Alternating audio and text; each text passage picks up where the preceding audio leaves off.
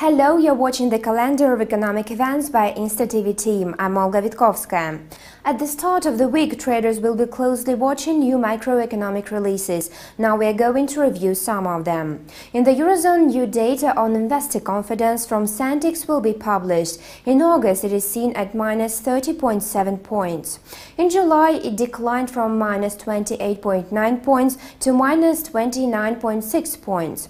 Experts had projected that the index would drop to minus 26.7 points.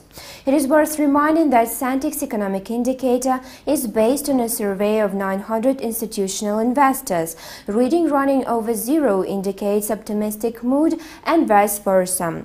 The Office for National Statistics will bring to public news on UK industrial production in June. The industry sector of the United Kingdom is forecasted to contract by 3.2% month-on-month and by 5.3% on an annual basis. A month before, UK industrial production shrank by 1.6%. A month before, UK industrial production shrank by 1.6% in relation to the previous year. However, it rose by 1% in comparison to April. Both indicators surpassed flash estimates.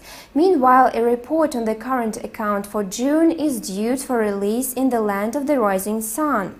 In June, the current account is likely to be positive at 415.2 billion yen.